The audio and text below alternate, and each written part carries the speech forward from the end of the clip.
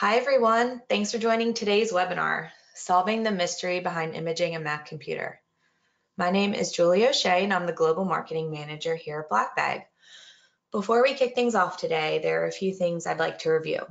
We are recording this webinar, so we will share an on-demand version after the webinar is complete. If you have any questions, please submit them in the questions window, and then we'll answer them throughout and in the Q&A at the end of the webinar. I'm excited to introduce our speakers today. We have Thorne and Stephanie Thompson, who are both solutions engineers here at BlackBag. Tim completed 30 years of service with the Metropolitan Police in London, where prior to his role in digital forensics, he worked from New Scotland Yard in drugs, murder, and robbery investigations. He specialized in long-term covert internal corruption investigations and later became the anti-corruption command lab manager for network and digital forensic investigations. He went on to lead the New Scotland Yard counterterrorism unit, where he managed a team responsible for exploiting digital media associated with those engaged in acts of terrorism, both inside and outside of the UK. Stephanie has been a digital forensic analyst working with the federal government space for 15 years prior to coming to BlackBag. Her background is primarily counterterrorism and counterintelligence investigations, but she has also worked closely with federal law enforcement agencies on a routine basis.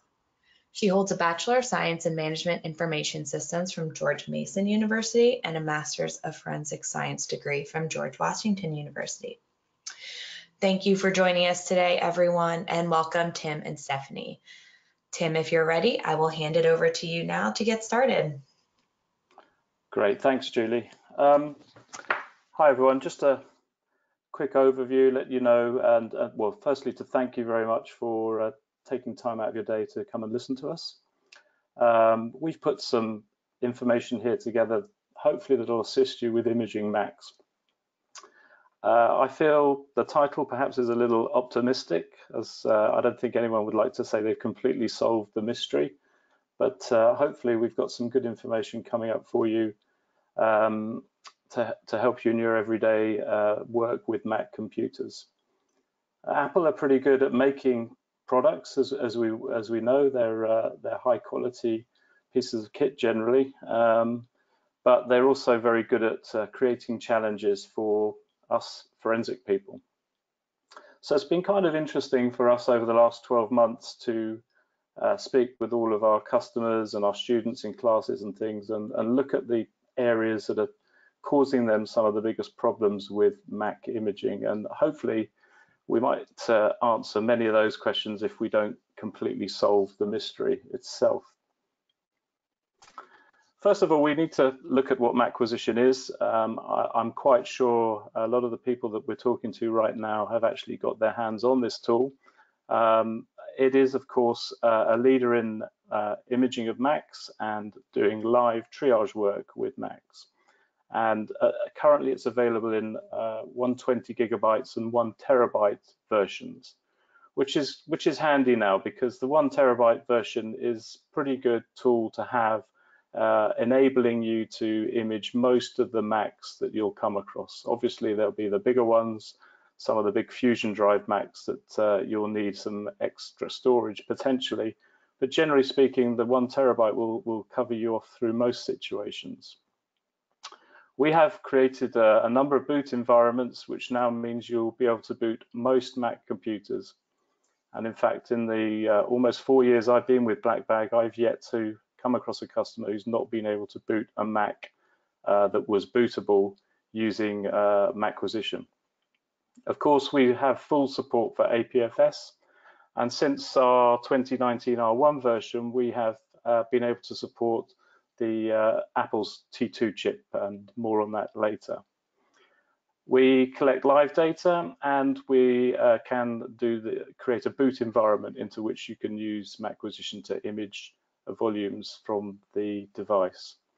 One of the nice new features, which many of you probably benefited from already, is the fact that we built Paragon drivers into MacQuisition, because as I'm sure you know, natively Macs do not actually write to NTFS.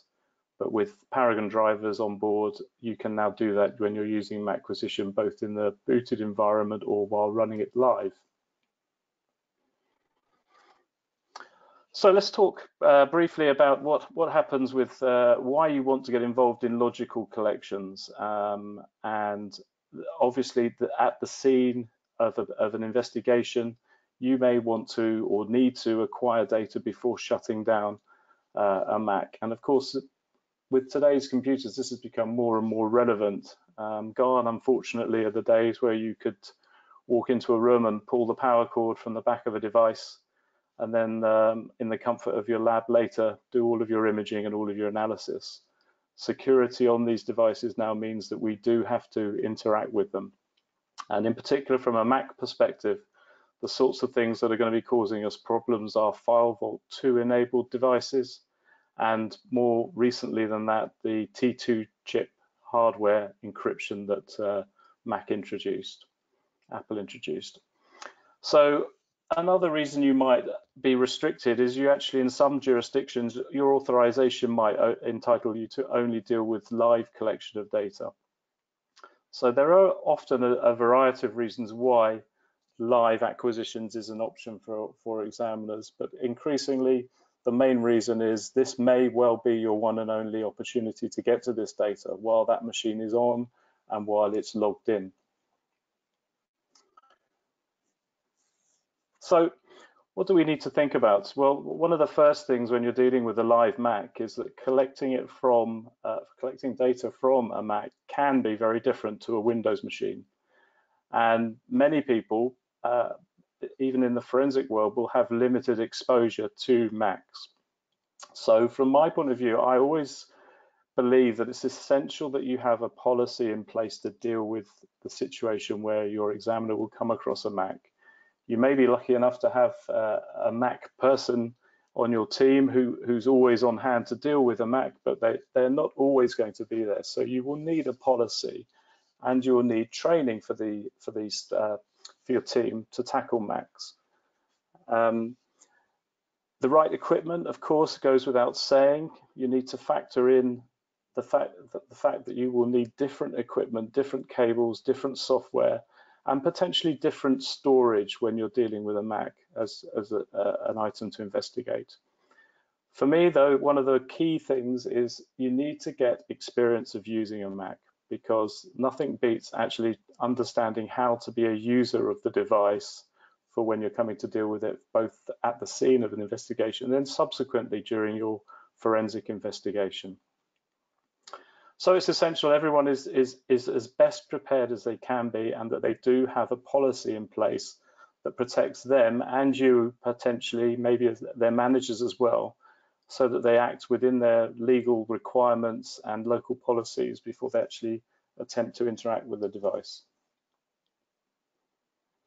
So what do we do at the scene? What are the immediate considerations that we may have at the scene? Well, pretty much the most important thing, as in all of these scenarios, is going to be the safety of the people that are going and carrying out these tasks. You need to have policies in place, and with the best will in the world, we can't simply rush up to the device and start interacting with it. We need to think carefully about safety. We need to think about physical safety. Simple things like degrading power cords and things like that can be an issue. People have been hurt just diving around in wires, etc., underneath the desk. I saw a case not so long before I left the police where razor blades were used on a lid of a laptop to protect it for someone who was unwittingly opening it without knowing where to open it safely. So once we've dealt with the safety issue, then the very next thing I would be thinking about and worrying about is encryption. Simply because that device that may be open and exposed and available for us to exploit right now could, in the blink of an eye, become locked. And with the device locked out, or perhaps a loss of power, or with a Mac, it could be about to go into sleep mode. Encryption could be an issue, and we may have just lost our one and only opportunity to interact with this machine and get some good evidence from it.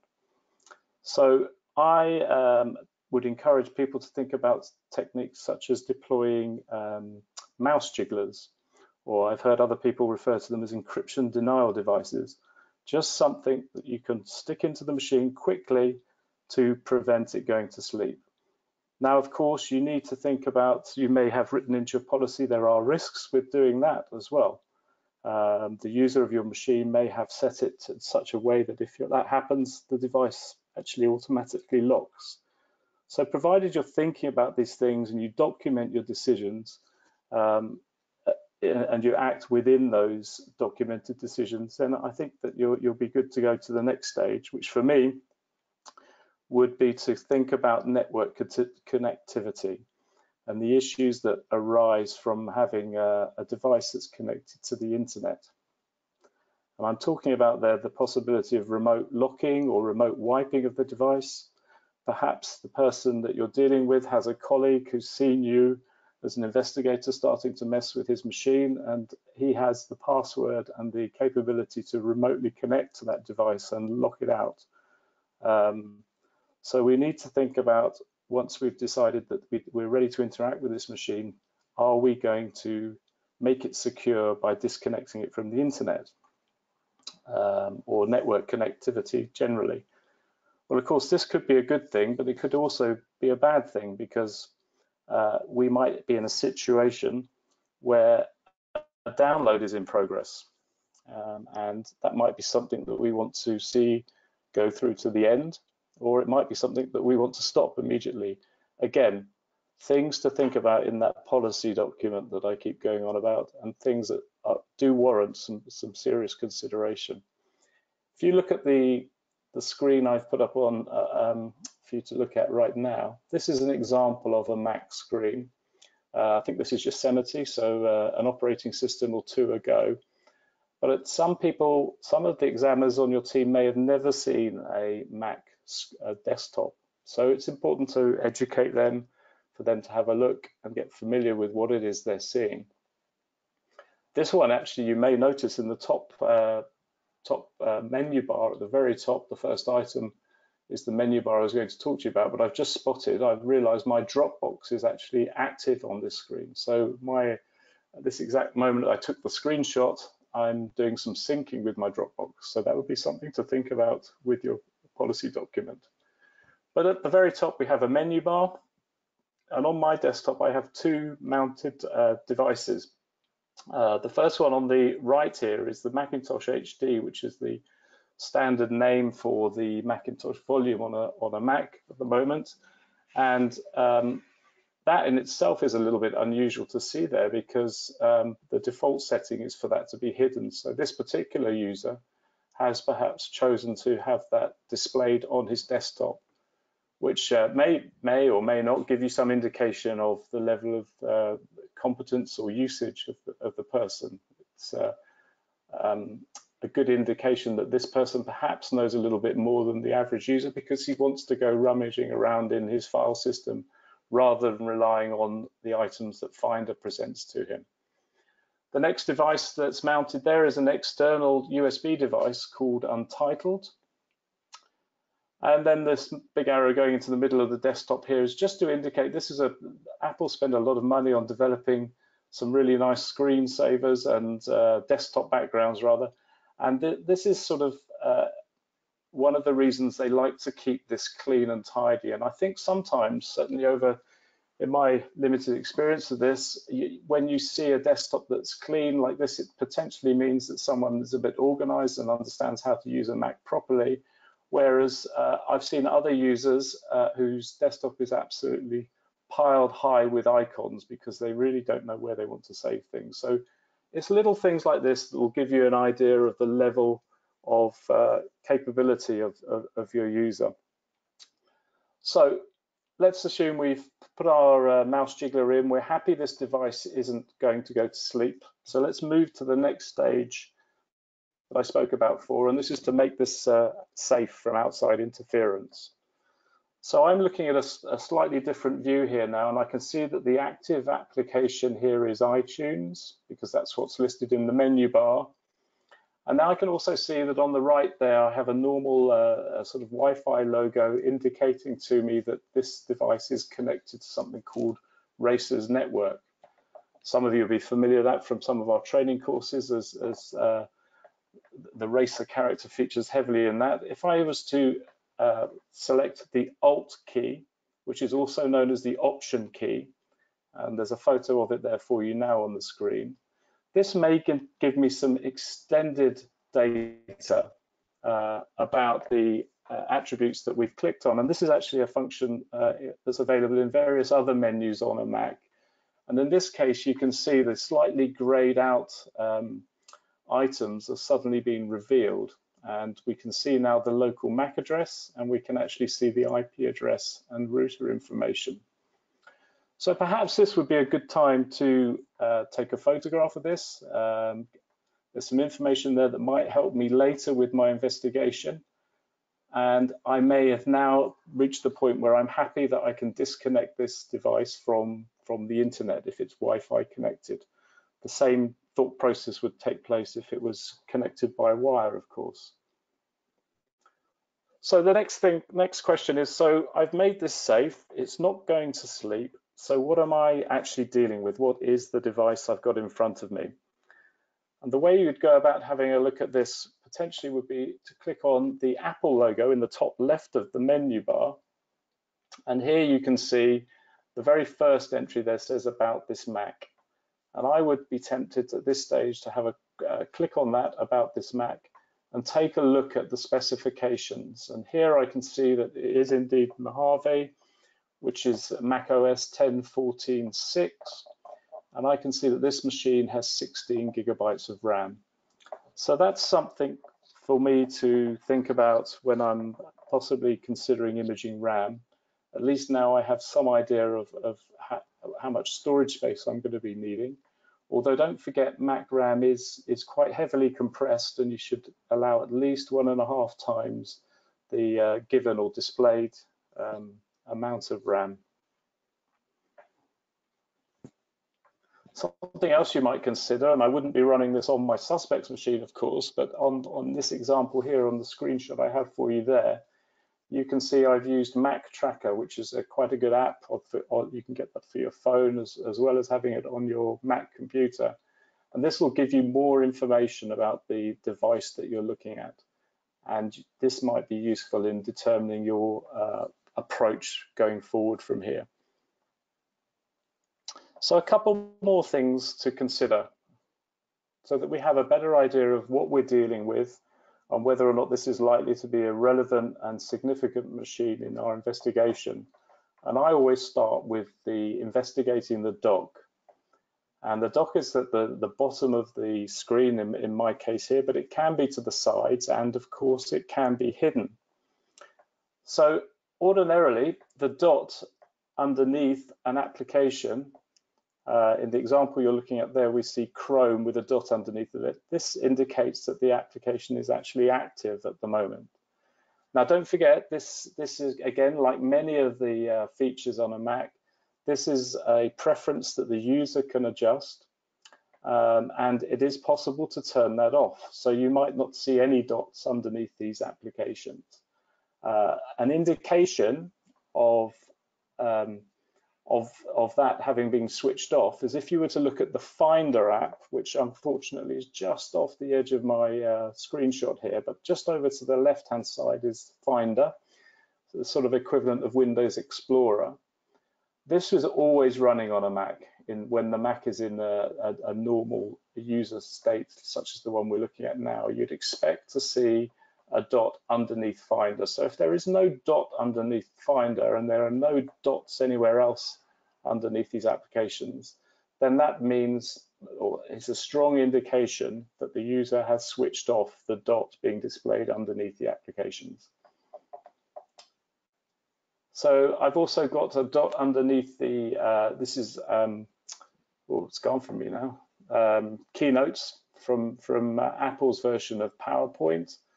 That's active. And then over here, I'm slightly more interested in the applications that are over this side of the dock. And this is simply because, generally speaking, applications that are at this end of the dock are normally the ones that the user has put there. It's not entirely true in my case. As you can see to the left on my dock, I have Microsoft Word displayed and I have Microsoft Office. So I've moved those down to this end, but generally the default Mac applications will be here on the left-hand side of the dock, and then ones the user has selected to put into the dock will appear down towards the right-hand side. So let's make that a little bit bigger, maybe a little bit clearer so you can see it. There's some interesting things here, and of course I would be very concerned if the person I was investigating had these two older versions of BlackBag software running here. Blacklight and Mobilize are both running here. But more likely and more interesting would be potentially if I saw Terminal running. This would be an indication that someone may be quite an experienced or a knowledgeable user of a Mac, because this person has decided to put the terminal into the dock as a shortcut. And they've done that along with disk utility, which is, it's not as good as it used to be, but this is a great tool for formatting drives, making encrypted containers, and such like. So if that was saved by the user into the dock, again, it would demonstrate a level of competency that would start to make me a little bit concerned that this person knows what they're doing when they're using a Mac. So these are just clues, just putting some information into my mind about what this person is using their machine for and how competent a user they are. So once I've done my preliminary look and I'm ready to start interacting with this machine, I need to think about being forensic. We're about to make changes to this Mac by running MacQuisition. And the word, if I can think back to some of my legal training, the word forensic sort of means making ready for presenting to the court. So the reason we're doing this is most jurisdictions operate the system of please don't make changes to original evidence. And this, of course, applies to fingerprint evidence and DNA evidence as much as digital evidence. But of course, the world has changed a lot as far as digital evidence goes, and we do now need to interact with these machines. So when we do interact, we will be making changes. What we need to know is, or be aware of, is what changes are we making, and how best can we document those changes so that when we are questioned in court, we can explain what we did and why we did it. I'm going to show you a couple of examples, but in reality, if you want to really go to town on this, you need to come along to one of our basic forensic investigator courses or our Apple forensic investigator courses, where we go into a lot of detail into some of these items here. But this is quite a good example for two reasons. One, it's an example of changes we're going to make, and two, it's an example that is sort of unique to a Mac rather than Windows in the way in which those changes are carried out. Here I'm looking in the menu bar. Again, I clicked on the apple in the top left-hand corner, and recent items is down on the list here. If I look at my recent items, many of you will know or will have spotted that these are all alphabetical. And this is actually very different to Windows because Windows stores its recent items as in the first in, first out rule. It's very different with Mac. On a Mac, the recent items are not saved like that. And in fact, the very last item run will not be at the top of this list because it will not work like that, whereas it will do on Windows. Fortunately for forensics, in the background, there is a plist that does record the order in which these applications are run. But at this stage, when I run MacQuisition in a minute, I have no idea which one of these current applications that are displayed here in this list of 20 will fall off. And this is a setting that I've chosen. I have 20 items in this list, and that's a user preference because the default is 10, and it can go from 0 to 50. So I would be tempted to take a photograph of this because I'm going to make changes to this machine, and this list is actually never going to look the same again, or potentially is never going to look the same again, because the change I'm going to make is not reversible. And by taking a photograph, I can actually show the judicial process that I've been very thorough and I'm documenting the changes that I've made. So we plug our MacQuisition device in, and you will see that some volumes mount on the desktop. Now, the screenshot I'm showing you here will look different to the one Stephanie's going to show you in a minute when she does a live demonstration, because what you're seeing here is hidden volumes. So this user has chosen an option to show their hidden files and folders or volumes on their desktop. You wouldn't expect to see that many of the volumes, because the ones that are hidden, slightly grayed out in the screenshot you can see, are actually our bootable volumes, and they don't come into play right now. They'll come into play when we start to look at booting our MacQuisition, booting our Mac using our MacQuisition dongle. So we would choose the application, and we would, after we double click the application icon, we will be invited to enter the administrator password. If you have the administrator password, you're going to be running at elevated privileges levels. This is obviously what we want to do. So this would be the time to enter that password. Once you go into the device, whether you're going in restricted or with elevated permissions, you get a warning. You'll be told that this full disk encryption has been detected. This needs to be treated with a little bit of caution, because to most of us, full disk encryption, you would imagine that the entirety of the hard drive is encrypted, the physical device is encrypted. That may not be the case, because we may be running on a non-T2 chip Mac where there's no hardware encryption. And if we, for instance, had a Windows partition on our Mac, which is perfectly possible since Mac started using Intel chips, if we had a Windows partition, that would not be part of Apple's encryption policy. So what we're talking about here really is full volume encryption. And Stephanie is going to talk to you about some of these when she does a live demonstration in a short while.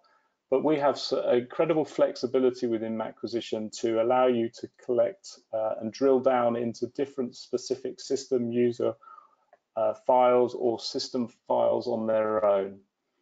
And we'll cover those very shortly in the demonstration. And we'll look at the methods of exporting out and how we can do some hashing on the way out with the data. I wanted to spend a couple of minutes on imaging Mac memory.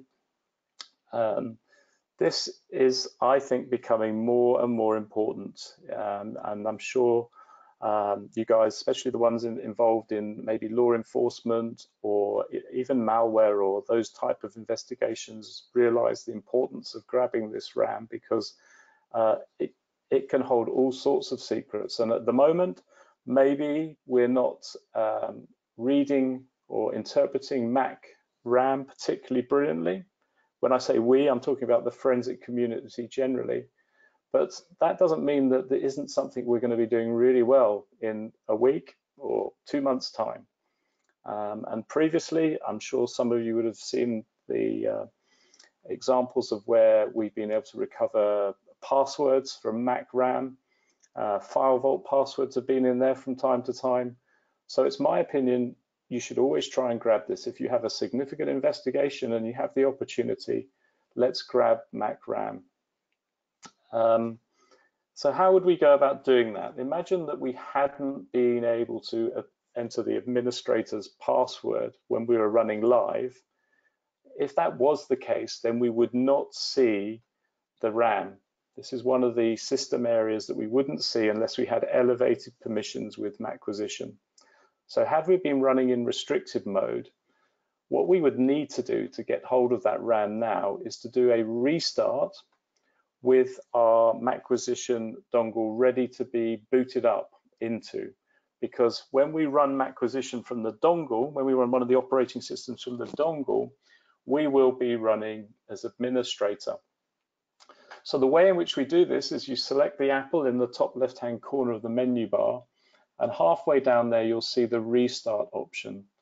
So this is going to force a restart on the machine, and we're going to hold down the option key, and when it comes back to life we will be able to choose a forensically sound operating system from our MacQuisition dongle, and we'll be running as administrator.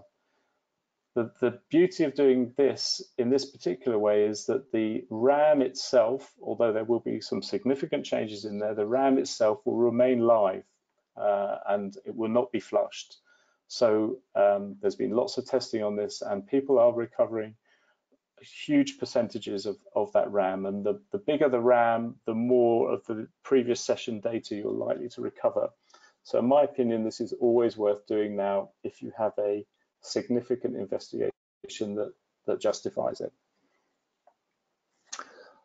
So at the same time, it's worth thinking about once you've gone through your logical options, what else is available to you, and what is the benefit of doing a physical acquisition compared to logical? Well, you can see from my slide there that there are a number of what could be significant items that you will not be pulling if you do just a logical acquisition from your machine. So you won't get file slack, you will not get some of the file attributes, you will not get raw data shots, raw data blocks, and of course, most importantly, you will not get all of the APFS snapshots. A logical acquisition will not get you all of the APFS snapshots, and you could be missing many hundreds, if not thousands of files if you are just going to rely on a logical acquisition.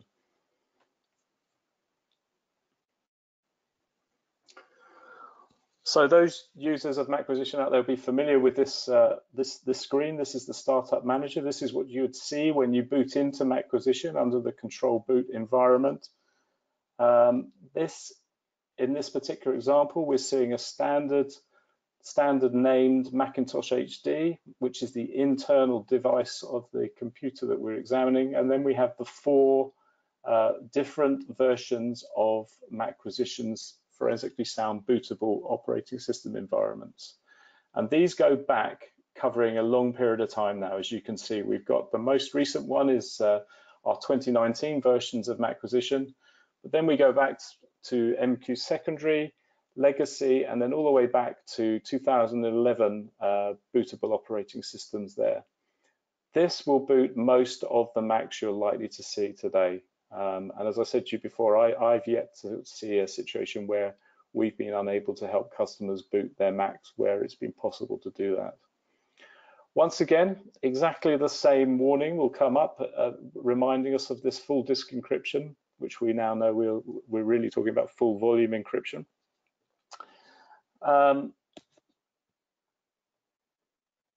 Let's have a look. So one of the next things to consider is when we're talking about booting to MacQuisition, of course, with new Macs, most of you will know now that we have no external booting because there is secure boot enabled. This is a problem, and you'll think, well, why are you talking to me about using MacQuisition to boot my Mac up with when it won't work? Well, it will work because you can actually turn this off. And in order to turn it off, you will need to, at boot time, go into the recovery partition using Command+R. But of course, you will be needing the administrator's username and password. So this is why it's not something that I'll spend much time on, because we don't recommend this as the best way to image a Mac currently from this booting environment, because you're going to be making significant changes by going in this way, because you're going to have to change secure boot, and you're going to have to change external boot and allow booting from external media. And then once you've done that, you'll have to reboot the machine again. So in a short while, I'll be talking to you about a method that I would recommend for dealing with a Mac that you want to boot. Something else that you may want to, you might come across is a firmware password. If you hold the Alt, which is also known as the Option key down, you can check and see if there's a firmware password, and this will prevent, if there is a firmware and password present, this will stop all other functions. Now, there's been some recent changes, I believe, from Apple, and they no longer support law enforcement officers who go to their Genius bar and ask them to help with a firmware locked Mac. So I believe at the moment you have to go down the normal MLAT, or you have to have the appropriate legal authority in place to approach Apple to deal with this now. But stay tuned for that, because if we have an update, I will let you know about that. So what are the other considerations? Well, many of you probably remember that way back in 2015 now, Mac came out with this, the 2015 12-inch Retina MacBook, which actually only had one hole in it. And of course, this one hole was responsible for the delivery of power and data exchange from a wire. So it's immediately starting to cause us problems, because we need to use MacQuisition, we need to have storage media, we need to get power into the Mac, and quite often it wouldn't have been possible to image one of these without delivering power to the device at the time. So the other issue here was, of course, the way in which storage is spread across these devices now has become extremely complex. And in this particular example, half of the storage was on one side of the motherboard, and the other half was on the other side. So it made taking a hard drive out of this device pretty much a non-starter unless you were into some very extreme electronics. So we had a solution, a workaround using MacQuisition, where you would use a powered hub, a MacQuisition dongle, your external storage, and of course you must use a genuine Apple converter, USB-C adapter. We did a lot of testing at BlackBag on different types of these, and we found that there were problems with them, and sometimes this is resulting in them losing power, and then your image failing halfway through, which is not very satisfactory. So I recommend that you do buy a genuine Apple adapter when you're considering this. But of course now, today we have our new SSD MacQuisition, the 1 terabyte or the 120 gigabytes version, which comes with a USB-C cable so that you can attach direct to the Mac as well.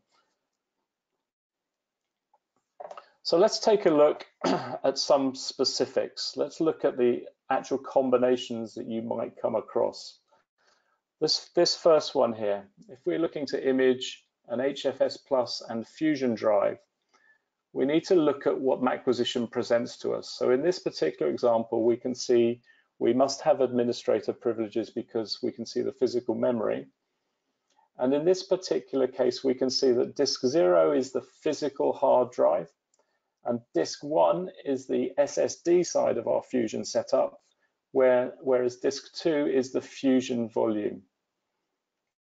So in this particular case, the data that we're going to be interested in will be the logical volume which contains the merged data from the two physical disks. You also remember what I mentioned Boot Camp, and that's the Windows implementation, or the Mac's implementation of Windows on their machine. If you need to get hold of the Windows partition, if there was one here, we recommend that you go back after you've acquired your synthesized data, and you take a physical disk image, and then you'll also have your boot camp partition. Here's another scenario. This is an APFS Fusion drive. This came with 1014 from Apple. And MacQuisition now with the 2019 R1 and above actually recognizes Fusion drives, which is which is quite neat now. And this is one of the main reasons that we can do this, is because of our implementation of the open APFS imaging standard, which allows us to image the merged synthesized data in a non-linear fashion and then present it as a file that you can then put into your forensic tool. Here's an example of an APFS computer that has not got a T2 chip inside. So in this particular case, you have a couple of options. You can select the physical disk or the APFS container. At this particular example, you will not need, at the time of acquisition, you will not necessarily need the user's password. But the one thing you must be very cautious about doing is don't be tempted to image one of the partitions from the container, because although you know that's where the user data is going to reside, it will not be readable. And I've heard other people refer to the volumes within container acting like a RAID. And if you only take one part of that RAID, it means that you're not going to be able to read the data on there. So it's not a bad analogy. So Stephanie will talk you through some of our imaging options, but here you can see we do raw DMG and then various flavors of EO1, and you can segment those. Let's talk a little bit about Macs with a T2 security chip. And these have been around now since 2017, and all 2018 and newer Macs will have one of these on board. There are a couple of exceptions to that, but generally speaking, most of us are going to be seeing just the T2 chip Macs. And these provide a significant increase in security for Apple's customers who use these things. I've heard other people explain that this is very similar technology to what we first saw when the way back when the iPhone 4S came out, and all of a sudden that concept where we were no longer able to see emails. I'm sure you remember that from the 4S and upwards on an iPhone. Well, this is what's going on here with this chip now. It's making forensics very, very tricky. And the technology here, I'm told, is pretty sound. And at the moment, there's no opportunities to take software or firmware and go ahead and read the keys off this chip. If you try physically interfering with this chip and damage it, then you're very likely to have lost all of your data on that hard drive, because if that T2 chip isn't functioning properly, you will not be able to encrypt the data that's on that SSD. And of course, it's this chip that actually prevents that booting from external devices as well. Quick summary of the overview of how this impacts on us as forensic people. Software encryption. So before we had T2 on the Mac, we were talking about software encryption. And one of the nice things about software encryption was you could image that device, and then you could walk away safe in the knowledge that even though you had a whole load of encrypted data on there, there was still an opportunity that was crackable, because everything that you need to get into that software encrypted blob of data you have is available to you on the disk. The only thing that's missing is the password. Well, that's completely different now with the hardware encryption from the T2 chip, because not only do you have all of the requirements for software encryption, you now have the hardware encryption. And what this in effect means is that the decryption of the data must take place at the time of acquisition. You can't go back later. There is no going back. You cannot take a physical encrypted image from a T2 chip Mac and decrypt it outside of that Mac. You cannot go back to it later and try with that image of the encrypted data, because the keys revolve. So the important thing to take away from my little chart here is that the decryption must happen at the time of acquisition. So yes, mostly you are going to need the password. A T2 chip, the system, the content is encrypted by default. There are situations where the user may not have turned on the fire vault, but you will need the password. You'll need the password to parse non-T2 chip file system data in blacklight.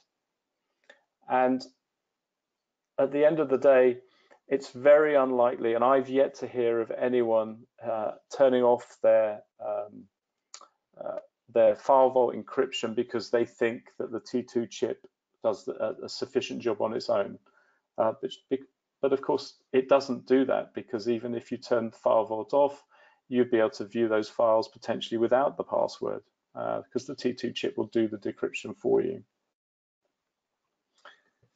A couple of interesting things here you need to know about is that the actual drives are raw storage, and there is no PCI controller.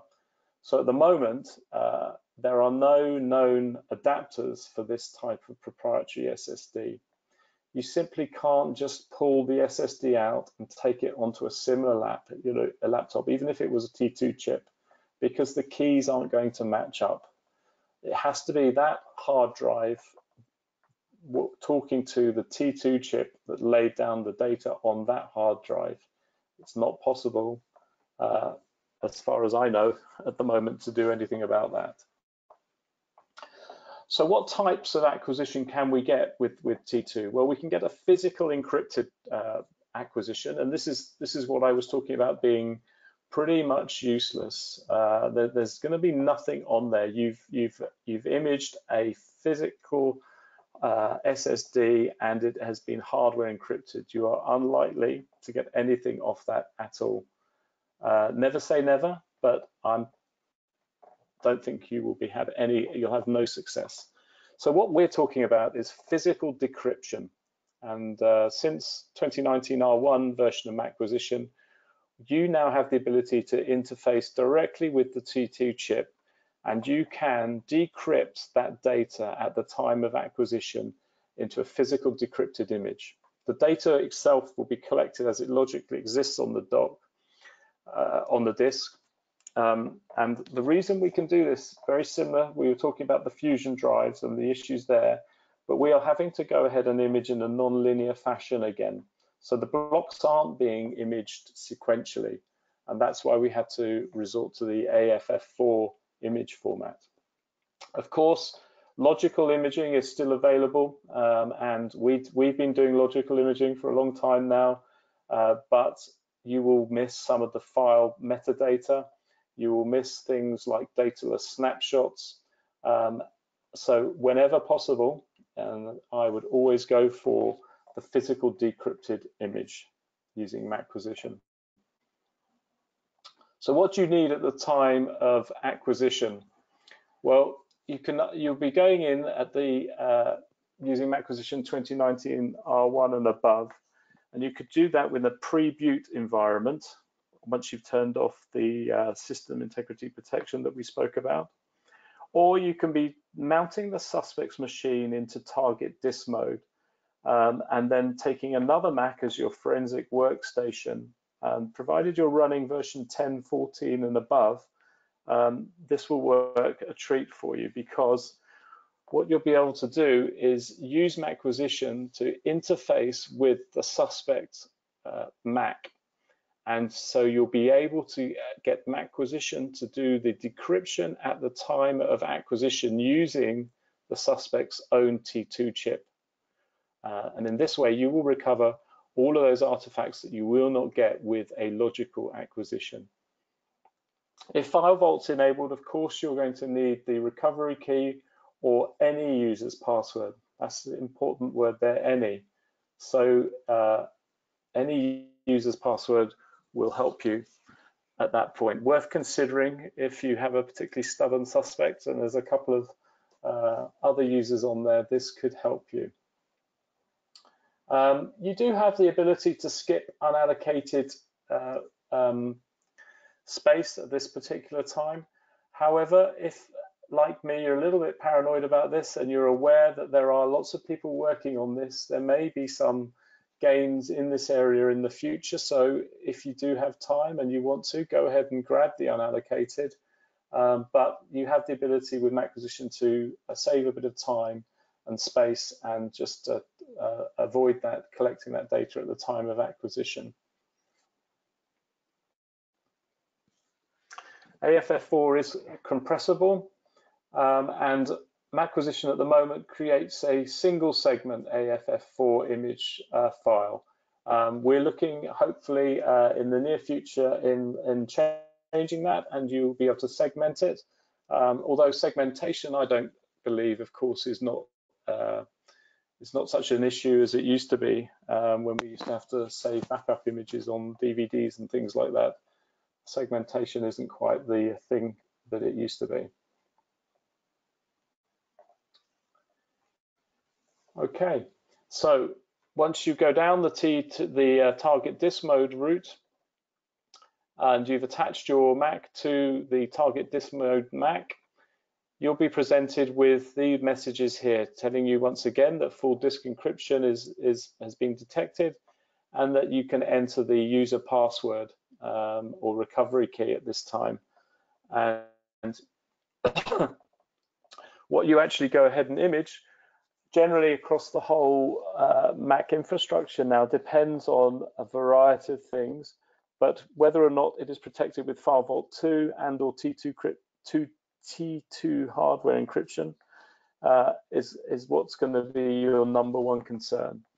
Now, I don't plan to go through the whole of this somewhat confusing chart in a minute or two. That'd be too much to take in. But just to let you know, this information is available in our MacQuisition Quick Start Guide on our website. And this basically walks you through and talks to you about all of the different combinations, whether or not you have an HFS plus formatted drive and it's a Fusion drive or a single drive. That type of thing is explained to you here in the Quick Start Guide. So that's available from our website. You don't even have to be a customer to get hold of that. So we imaged to APFS for this particular type of image file that we're going for from our T2 APFS machine. And as you can see there, you have the ability to do it in a compressed or non-compressed format and go have your image file hashed once you've collected the data.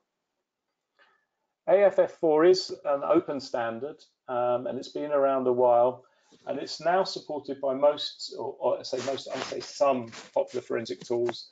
We've been talking to others, and more are coming online with their support for this. It was not our intention to design something that was just for use within Blacklight. So APFS gives you sparse or non-linear imaging, and that's what makes it so good with Fusion drives and T2 chip devices.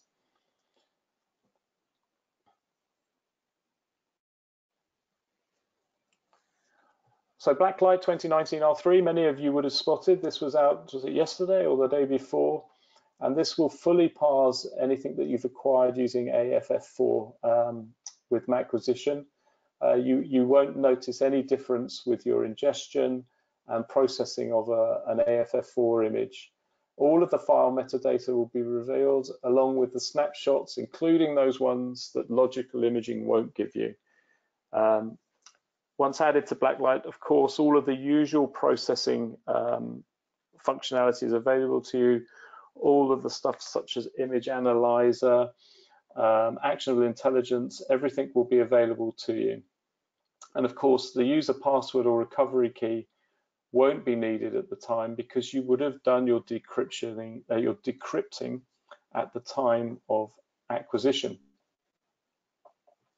Okay, so I'm sorry, that seemed to be an awful lot of information in a very short length of time. And I think, Julie, we have some questions or not? Yes, we've had a lot of great questions come in while you've been presenting. We've been able to answer some throughout directly, but we're going to ask a few live as well. So first one, can MacQuisition image a bootcamp volume found on the hard drive? Yes, for sure. Yeah, that does get a bit confusing, doesn't it? Yes. Well, yes, MacQuisition will image your bootcamp drive, and then once you've got the acquisition, the physical acquisition from that particular hard drive, you can put that into Blacklight, and of course, Blacklight will process Windows partition just as well as it processes Mac partitions these days. So yes, yep, no problems with that. Wonderful, thanks. And we'll ask one more now before Stephanie goes into her demonstration. Can you ask, okay, so let's see. Can an examiner use a write blocker between Macs in target disk mode? Yes, that's entirely possible. You can use a write blocker, a physical write blocker. However, if you're running MacQuisition on a live, in a live situation on a live machine, your forensic machine, and you have SoftBlock installed, then of course you could use SoftBlock, which is our write blocking software for a Mac. But absolutely, yes, you can, and of course should, if you're at all worried about making any writes to your attached device, use hardware write blocking. And the question is a great one, because something that is in target disk mode will be vulnerable to have writes made to it. So you do need to take protection. Great, thanks, Tim. Let's hand it over to Stephanie. Awesome, thanks guys. Let's see, I think Tim's gonna pass over the screen here in just a second. And I know we're getting close to the hour mark, so I will try to go through this very quickly. Tim gave a lot of great information, so I won't duplicate a lot of the stuff he said, but I can at least show it to you live so you can kind of see it in action. And I'm getting the screen now. Okay, so everybody should be able to see my desktop. And if you look on the right-hand side of my desktop, you'll see the 3 volumes that Tim mentioned before. Those legacy ones are hidden on mine by default. So we just have application, MQ data, and the MQ license. The MQ data, if you do have like the 1 terabyte dongle, for instance, is where you could save your acquisition to on the dongle itself. But we're going to go into application. And you'll see here we have the app, as well as the quick start guide and the user guide. You probably don't want to open those on the suspect machine, but just know that they are there for reference if you need it. And I'm going to open the application. This is where we would put in the admin password. If I did not have the admin password, I could click cancel and I would have the option to run restricted. So what that will do is I can still do a live collection. It will just be only with the permissions of that user that's logged in. So I won't have admin rights. I can't do like memory, for instance, but I could at least collect data of that local user that's logged in if I do run restricted. In this case, I do have the admin password, so I'm going to click authorize. And I'm going to put that in right now.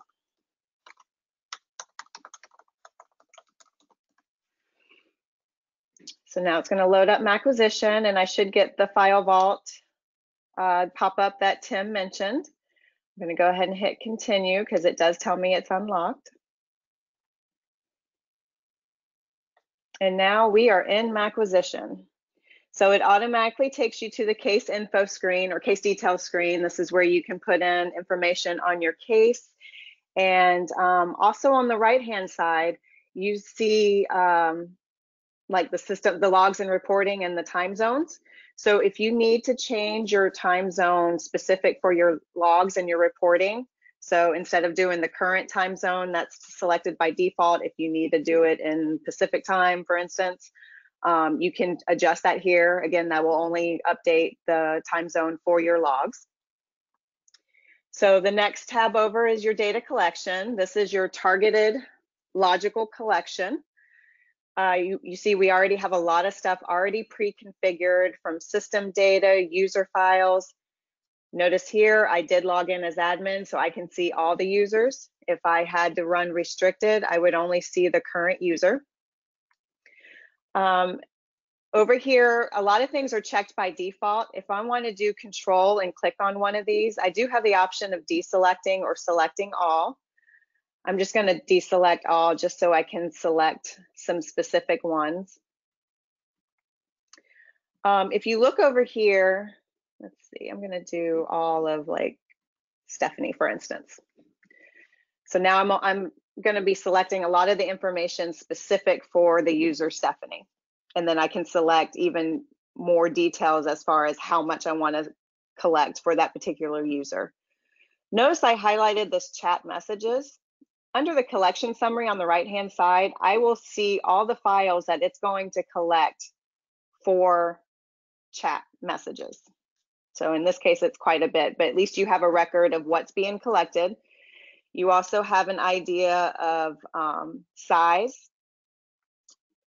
So you have right here the size of the data.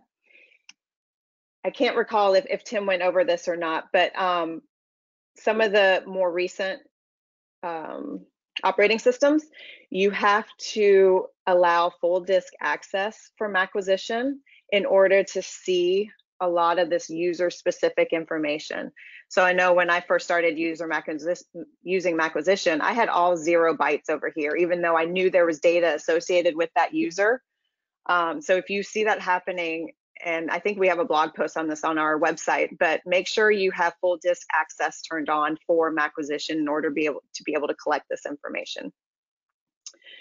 Over under collection summary, this is where you would set the destination of where you want your collection to go. You have your hashing, and then you have the option of saving it as a folder or a sparse image. We always recommend doing the sparse image because what that'll do is it will containerize it. So if you have things like really long file paths that Windows doesn't tend to like very much, or if you're transferring your files from Mac to an NTFS partition or drive, for instance, you lose a lot of that Mac metadata if you have it in a folder. By doing a sparse image, you keep it containerized and you'll save all of that Mac metadata when you transfer it to another machine. So we recommend doing that sparse image whenever possible. And then the total collection size, depending on what I have selected over here. Down at the very bottom, if you need to collect information that is not showing up on this screen, you do have this additional files, and you can hit select and point it to another directory that you would like to keep or to collect. I'm going to go over to image device. This is where we do your actual physical disk imaging. You see here I have physical memory. I did provide the admin password, so I am able to see that and collect it. If I did not provide the admin password, you wouldn't even see this on here. So disk 0 is my physical disk. Disk 1, it tells you it's my APFS container. It's a virtual container. Tim went over a lot of that information previously. If I had a T2 or a APFS Fusion, if I go to format, I would only see AFF4 under here. You would not see these other image formats. But in my case, since I just have a standard APFS drive, I have RAW, DMG, and then the various EO1 formats that we can save our image to. Again, you can segment if you need to, and then you can select certain hashes. And then down here under destination, you just hit the plus sign and select where you want to save it. Again, if you do want to save it on your dongle, you have your MQ data right here that you can save it to, or you can save it to any other external device or internal device. Tools, we do provide a few tools that can help you in your acquisition. For instance, if you need to mount an external device, if you need to make a read-only device writable, you could do that within here. Erase device is a little misleading. This is actually, it's going to format. So if you have an external drive, for instance, that you need to format as HFS or NTFS, you can do that here. Again, you're probably doing this live on a target machine. So again, proceed with caution. Terminal, again, this will be launching terminal as the root user.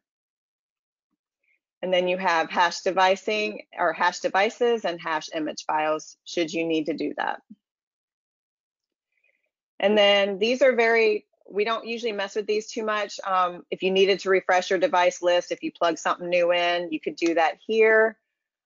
Status tracking is on by default. This is going to track pretty much everything you do within MacQuisition. We recommend just leaving that on. It doesn't slow your performance down. If it does, it's very little. So we always recommend just keeping that on, but you do have the option to click on that and turn that off. So that is a very quick introduction of MacQuisition, and I guess we will give it back to Julie. Great, thanks, Stephanie. So we did have a lot of great questions come in throughout the presentation, but we know that we went a little bit over the allotted time today, so we will reach out to you individually after the webinar and we can answer those and you can speak to us that way. So please make sure that after the webinar you follow us on Twitter, Facebook, YouTube, and LinkedIn, and subscribe to our blog where our experts post a lot more information. And if you're interested in learning even more about MacQ or any of our other products or services, you can email sales@blackbagtech.com. Thank you all again for the great questions, and we will reach out individually when this is over. Thank you all again, and thanks Stephanie and Tim. Bye, have a good one. Bye.